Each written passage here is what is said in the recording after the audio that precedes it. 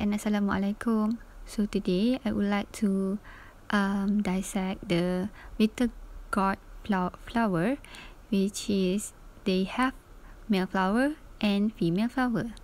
So let's check it out.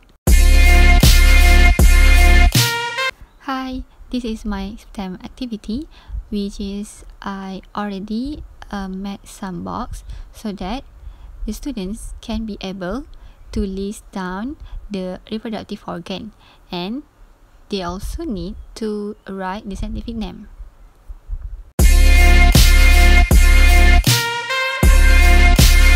So firstly, we need to dissect the flower, which is we need to separate the petals, sepals, and we need to find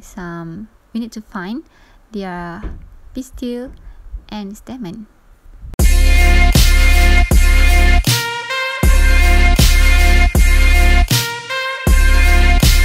So this is the procedure to cut off the female flower, which is have ovary in it. And then this is the procedure to dissect the male flower.